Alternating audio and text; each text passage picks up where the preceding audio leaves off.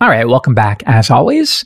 So yeah, in the last episode, we took our first refactoring step by extracting a dedicated class that is responsible for validating the login form. And already, I think this has improved readability a good bit. So why don't we keep pulling on that thread a little bit and continue on to the next part of the page. And yeah, once again, I'm going to say out loud in an empty office what this code does, and then I will try to identify the nouns and the verbs.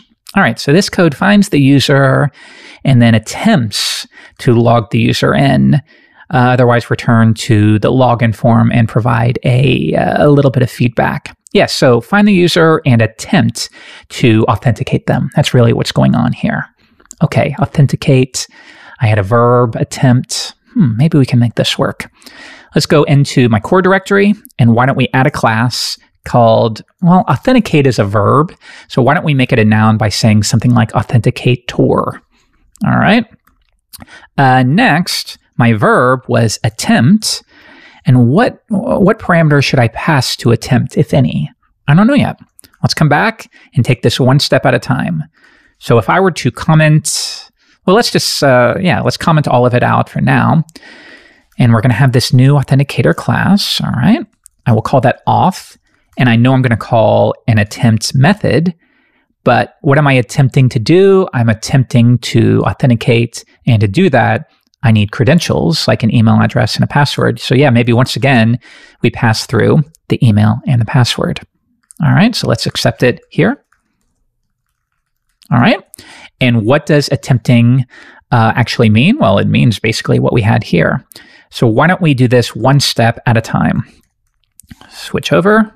Paste this in, and we start by tracking down the user. But yeah, right here, I don't have that DB class anymore, so I could do dependency injection, but for now, why don't we just resolve it out of the container like this? Because at the moment, we're still sort of in the playing phase. As you'll find, a lot of programming is really playing around, toying around, seeing what works, seeing what doesn't. And sometimes that means you will write code for an hour and then undo all of it in favor of something else. And that's totally fine. It's just part of the flow. Okay, so we track down the user, and then what do? Well, right here, we say, well, if you could find a user, then check if the password matches and call this login function. But now this feels a little weird. I have this authenticator class that's responsible for authentication, but it's deferring to a little helper function we created an episode or two ago. That doesn't feel right. Why don't we grab login and log out and bring them into this new class like so.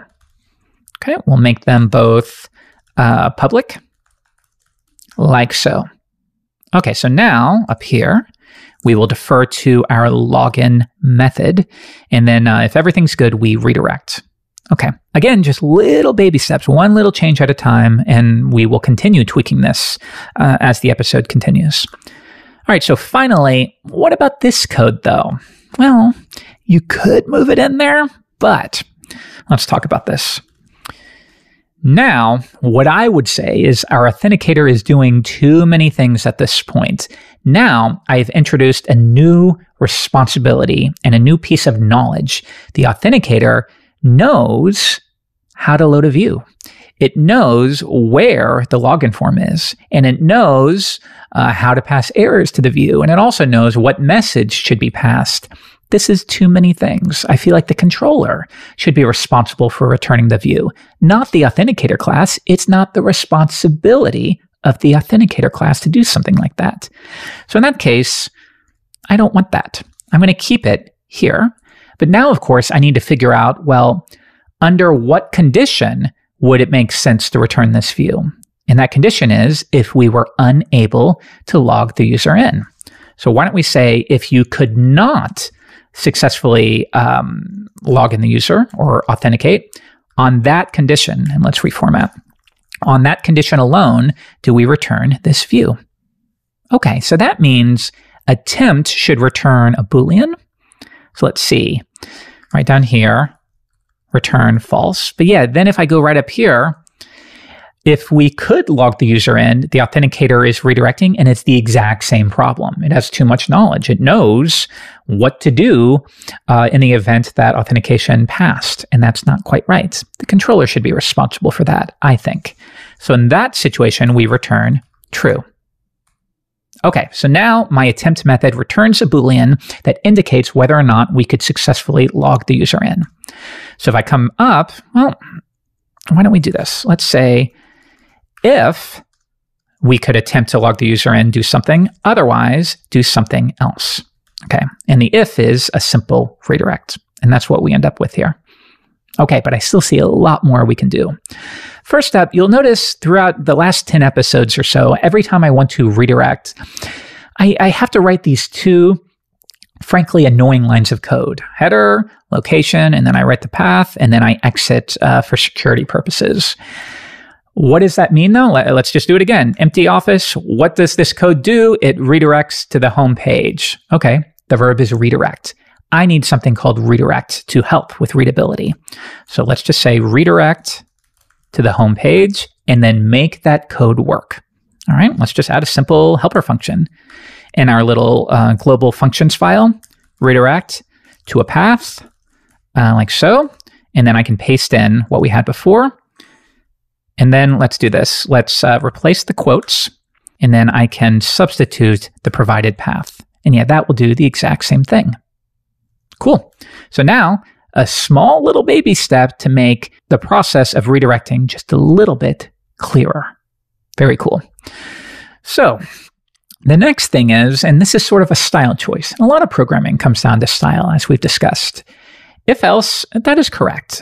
However, if we redirect, we know that we kill the script, we exit, which means the else portion is a little superfluous because we would never get to this section in the first place.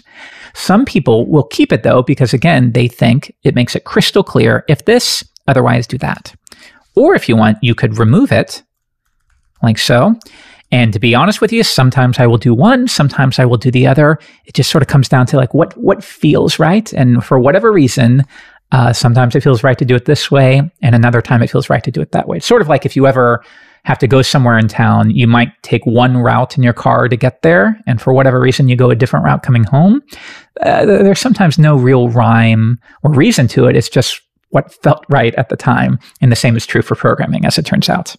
All right, let's read some code. 75% of programming is reading, so let's keep reading it over and over until it makes good sense. But actually, real quick before we do that, you'll notice that this DB variable is not being used anywhere, and that's because, of course, we extracted that logic to the authenticator. So now I can get rid of that, and then we also have two more imports that are no longer necessary, and I like what I'm seeing here. Okay, let's read the file. So we create a login form and we try to validate the email and the password. And if that failed, then we have to return to the login form and display the errors.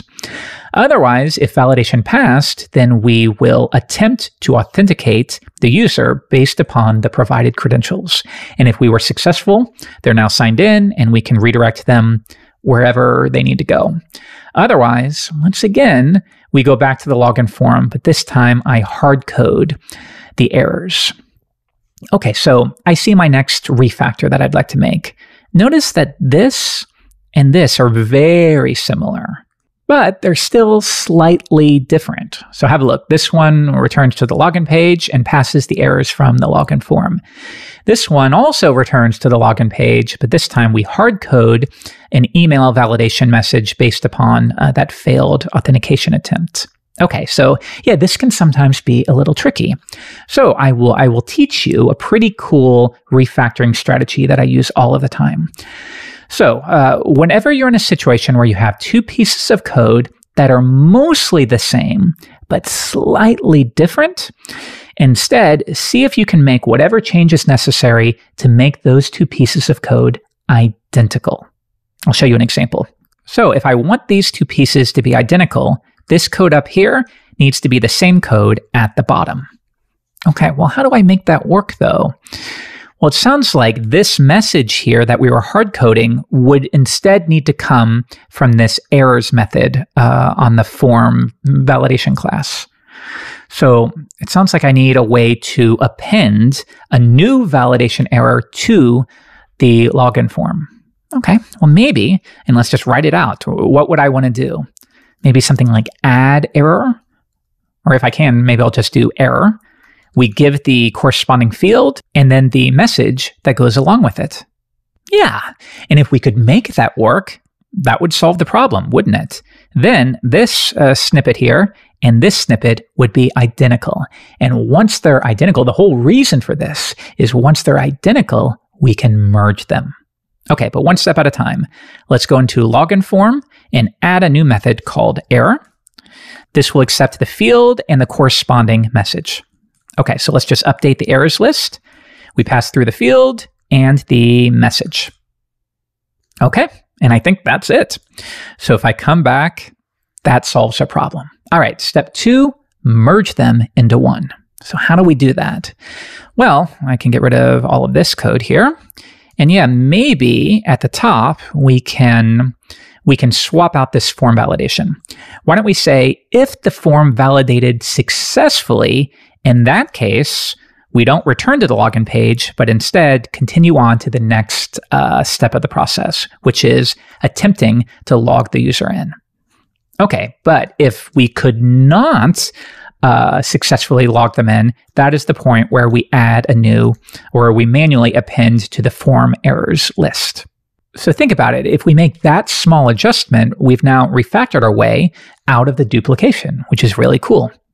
Okay, so let's see. Let's read it again. Create a login form, try to validate the credentials. If we were successful, attempt to authenticate the user. If we were successful, redirect. Otherwise, update our errors list and then return to the login page. Perfect. Okay, what else can we do here? Are there any other small, tiny refactors we can make? One thing I see is I only reference this auth variable once. So again, this is a style choice, but if you like, you can automatically inline it or manually inline it if you want. Again, it's just a style choice. It's not necessarily better. It's a style thing. And in fact, if you're not passing constructor args, if you like, you can omit the opening and closing parentheses, and we get something like that. Yeah, not necessarily better in that case, just maybe closer to adopting my own style guide, and yours might be a little different. Okay, what else? Anything else? Well, once again, we have the explicit else statement that's a little redundant because redirecting will already kill the script. So in that case, I could optionally remove it. And then this is what we get. And then once again, do I use the form in more than one place? Yes, I do. So I can't inline that. I need to keep it. All right, let's read it a 5th time. We load this page, we instantiate a login form, we validate the form, and then we attempt to authenticate the user. And then if that was unsuccessful, we return to the login page. I think this is looking pretty good, actually. And in fact, I think it's looking good enough that we can move on to the next episode.